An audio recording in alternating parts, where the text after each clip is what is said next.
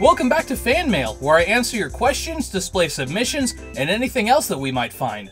First up, just a quick status update on my next project, Spartan's Omega Halo. Body acting sessions have been very successful, and I'm happy to say that all of the body acting for Spartan's Omega Halo has been completed. I want to extend a big thank you to everyone who helped. A lot of work was done, and I really appreciate it. Remember, I can't do this without you guys. You are so important to all of these productions. If you still want to body act, though, I will have a lot of future projects coming up. There are a couple ways you can contact me about it if you're interested. You can message me, join my body acting group on Xbox Live, or use the Discord link in the description to get in touch with me about it. Also, I want to mention that after an unfortunate incident with the last episode of Fan Mail, I will give out a spoiler warning at the beginning of each episode. Again, to YouTube user Keenfolk, I am so sorry for spoiling Odd Men Out Season 2 for you last time. That shouldn't have happened and was unthinking of me. And now for the warning. This episode contains potential spoilers for Spartan's Generation, the original Spartans, and by extension, Spartan's Omega Halo. Anyway, it's about time we got to the Fan Mail. And to help me with it and answer some of your questions, I have a special guest today. Coming all the way from Omega Halo itself and using a special body I built just for this appearance, it's the former Monitor 1167 Humble Guardian. Hello, humanity! Thanks for turning up.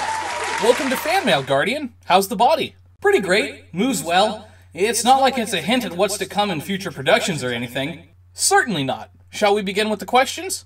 We shall. Excellent! Our first question is from OttKnight712. Hey, Chronicler! Would you plan making stop-motion animation? Actually, I had thought about doing it using Bionicles in the past. Unfortunately, during my initial tests, I found that I had neither the patience nor attention to detail required for truly good stop-motion. I think my strength lies in machinima, and I'm happy to keep it there for now. However, I do love stop-motion films and have a great respect both for them and the people who slave away making them. It is a fantastic art. You know, the Forerunners had a version of stop-motion animation. Really? Yeah, but it got lost with the rest of their art when they went extinct. But I remember their best artist, Bim Forever Makes Perfection Turton. He was called Bim for short, or Bim Turton for somewhat short.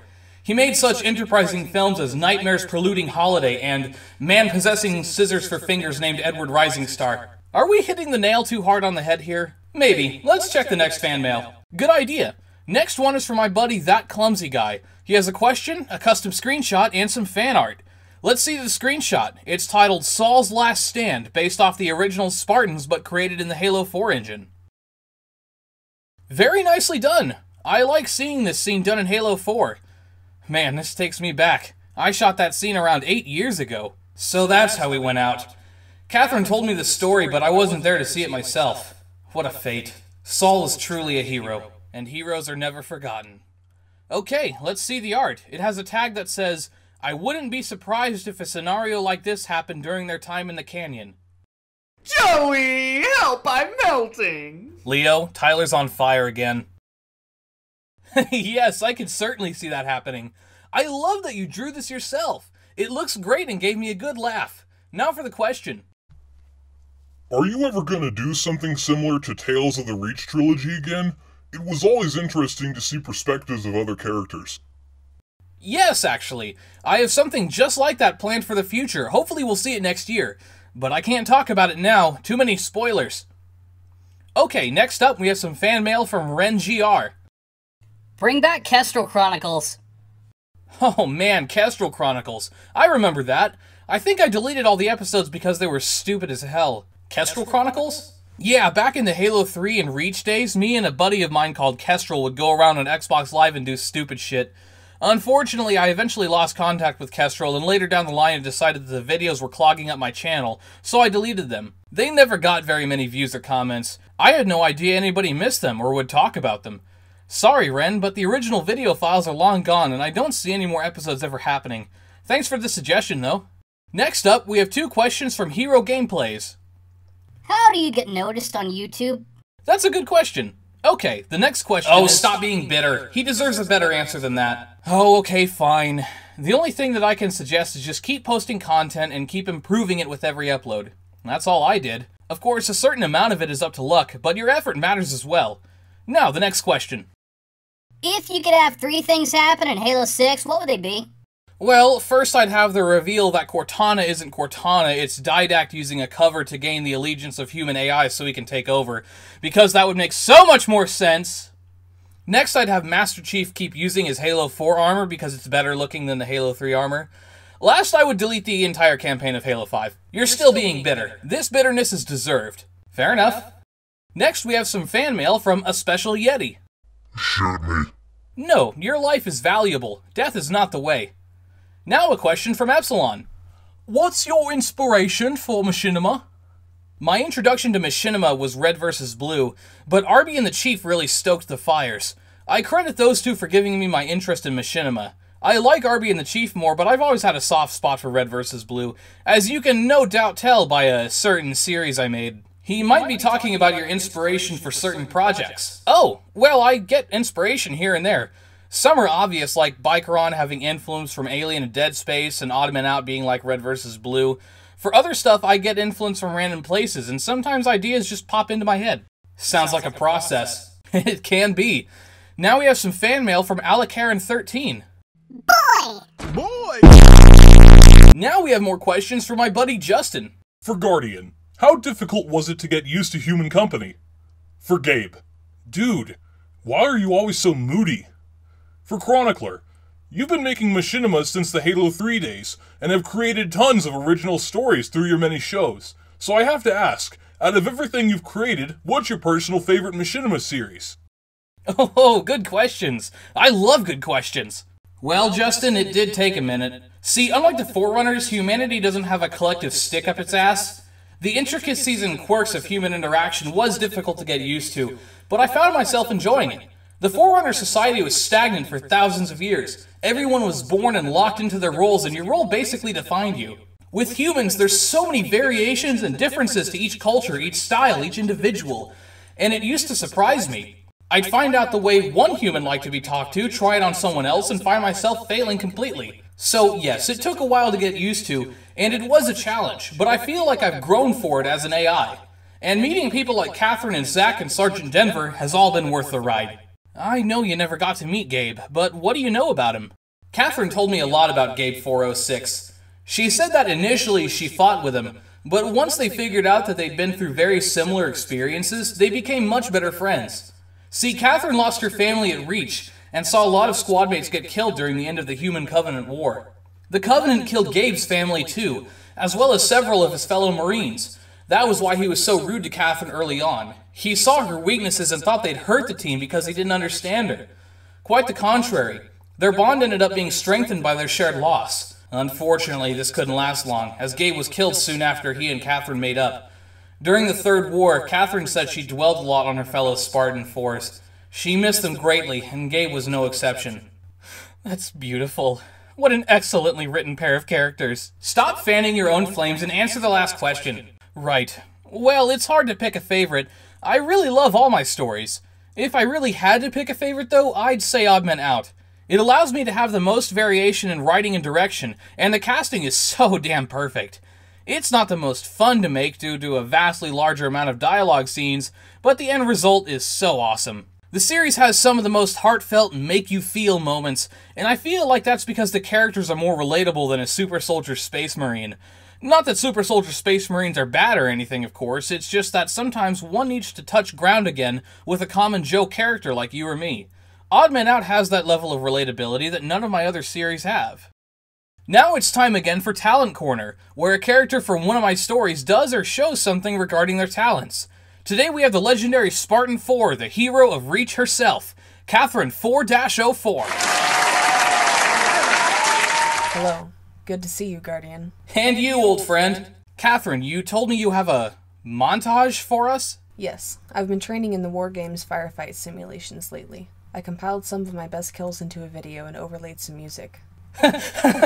Wait, you made a gaming montage? Yes, I thought it would be fun. Why? Oh, this I gotta see. Play it. Roll film. All right now.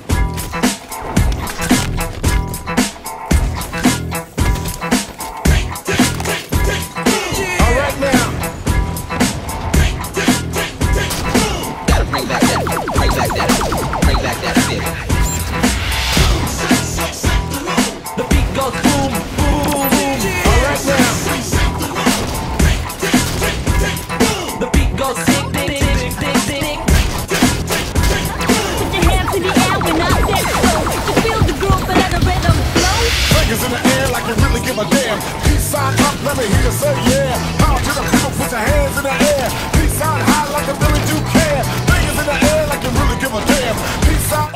my god, this is amazing. Shh, I'm listening to the beat. Tick, tick, tick, tick, boom. Dance with the fuck get loose. I hit the floor directly to the roof. Ooh, kick the nation with the groove. Then we rock the place when the bass gets moved.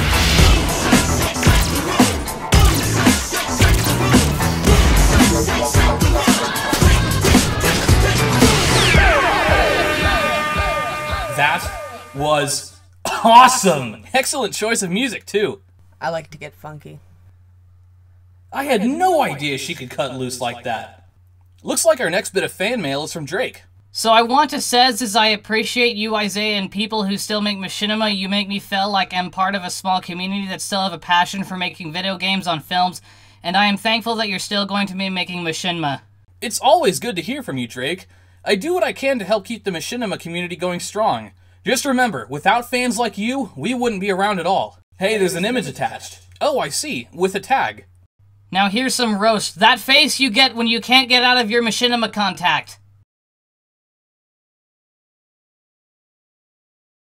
Swear to God, I'm trying to figure this one out. I think he meant contract? Oh, well, it's a good thing I don't do contracts then. Soul-robbing pieces of paper. Yuck. Now we have some fan mail from Showery Dragoon. Hi, Chronicler. I do have some questions. How was it like when you were creating the original Spartans Machinima? Who will voice the Shipmaster in SOA? And last question is for Guardian. What Forerunner AIs have you met before? If so, who? Also, I want to show you and the fans some test scenes I made for the Machinima just in case.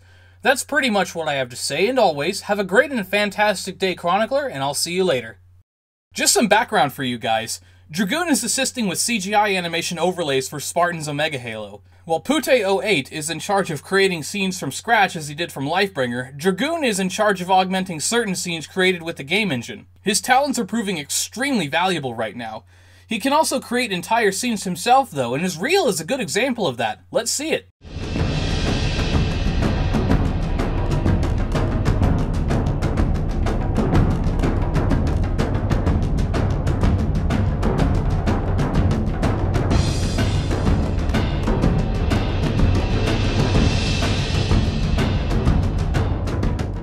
Nice work! Indeed. Now for the questions. I made the original Spartans about 9 years ago, so my memory's a little fuzzy, but I do remember some things. Spartans was largely a fly-by-the-seat-of-my-pants sort of project. See, the first script I actually wrote was for Bikeron, the following project. With Spartans, I kinda just did stuff and formed a story out of a general idea. It got a bit better by the end, with episodes 12 through 14 being pretty okay in my opinion, but yeah, I wasn't very good at stuff back then. There was some exciting, unprecedented things, though, like huge battle scenes and using a modded game type to get Forge capabilities in Free-for-All Slayer.